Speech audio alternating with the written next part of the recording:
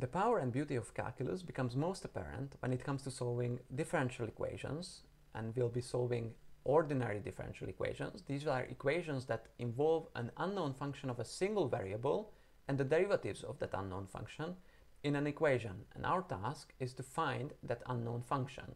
So unlike algebraic equations that you are used to solving, where we are looking for an unknown number, here we are looking for an unknown function. Now, this is the most general form of an ordinary differential equation, or ODE for short.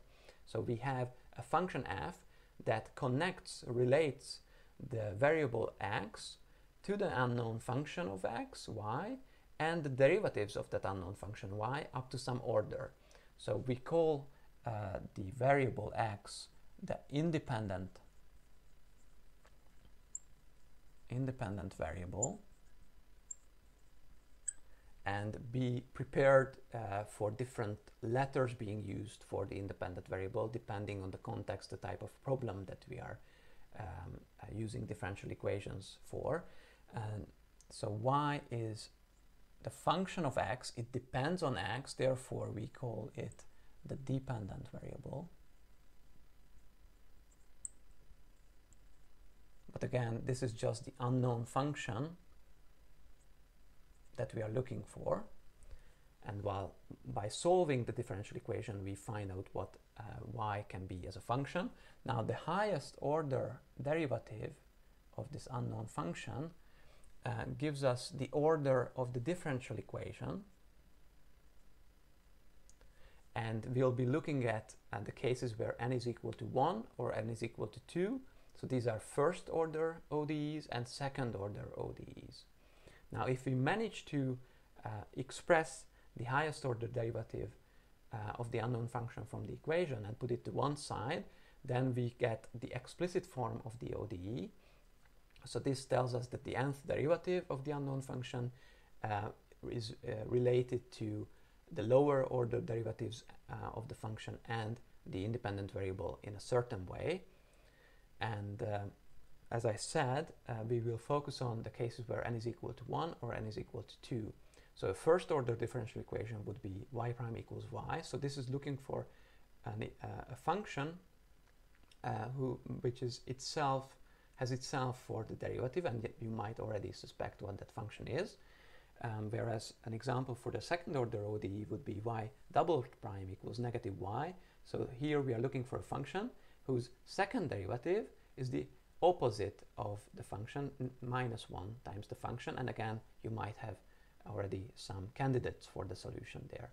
Now let's just look at and solve a concrete differential equation of a different kind, this one, where y prime is equal to x. So here we are looking for a function whose derivative we know and is x. Now you might already suspect what we'll do next. We'll integrate both sides of this equation with respect to x to get y, that function of x, as the indefinite integral of x, that is x squared over 2 plus any constant c. Now this is a family of functions, all of which solve the differential equation y prime equals x. So if we plot these functions, we get a family of curves, namely parabolas in this case, and each of which is actually the graph of a solution. So we need more information if we just want to single out one solution, and this one piece of information that we need is just a single value of this unknown function. Once we know the unknown function at one point along the x-axis, so at x equals 2, say the function's value is 1, that singles out just one parabolic arc, namely it tells us that that's the solution x squared over 2 minus 1. So by that initial value, by that single value there, we managed to determine the value of the constant of integration and get it to be negative 1 there. Now this is why we say that an initial value, a known value for this unknown function at a single point, determines the constant of integration c in a first order ODE. Okay, let's solve some differential equations. Select all functions that are solutions of the differential equation y prime equals 4y. So pause the video and make your selection now. Hope you paused it, and I've selected those two functions. So let's go with the first one. All we need to do is compute its derivative. E to the 4x differentiates to e to the 4x times the derivative of 4x, which is just 4, so it's 4 times e to the 4x, and that is indeed 4 times y. So this function satisfies the differential equation and is a solution of it, whereas if y is equal to 3 times e to the 4x by the constant multiple rule, we will have just 3 times the derivative of e to the 4x, but that we just showed to be 4 times e to the 4x. And so we see that indeed we see 4 times 3 times e to the 4x, so that's 4 times y. Let's look at the next question. Select the differential equation that has y equals x plus e to the negative x as a solution out of these ones. So pause the video and make your selection now. Hope you paused it, and I've selected that equation. So we can check that that function is a solution of that differential equation, but simply just computing the derivative of the function.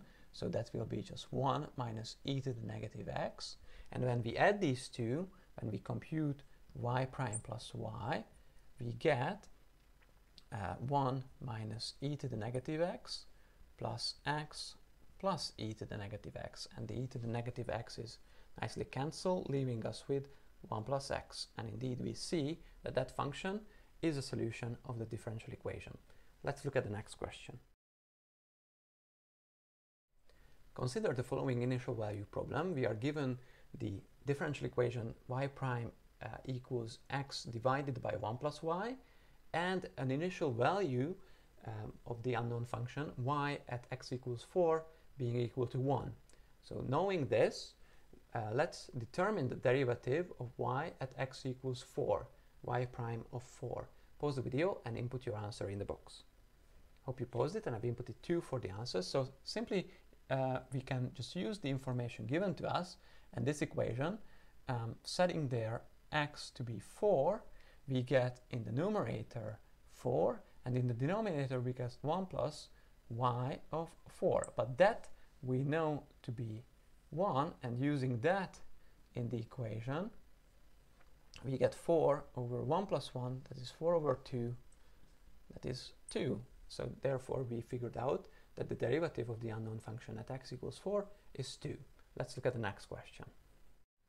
Use integration to find the general solution of the following ODE, y prime equals x cubed, and given the initial value that y of 2 is equal to 1, use this general solution to determine the constant of integration c. So pause the video and input your answer in the box. Okay, I hope you paused it and found the value of c to be -3, but first of all, let's just look at the differential equation, y prime equals x cubed. So integrating both sides of this equation with respect to x gives us the general solution y of x being the indefinite integral of x cubed dx, that is x to the 4 over 4 plus any constant c. But when we then set x to be 2 to be able to use that initial value, we get y of 2 to be 2 to the 4 over 4 plus c, so that's 16 over 4 plus c, that's 4 plus c, and that we know by this initial value that needs to be equal to 1, and that can only happen if c is equal to 1 minus 4, that is -3. Okay, I hope you enjoyed this video, and I'll see you in the next one.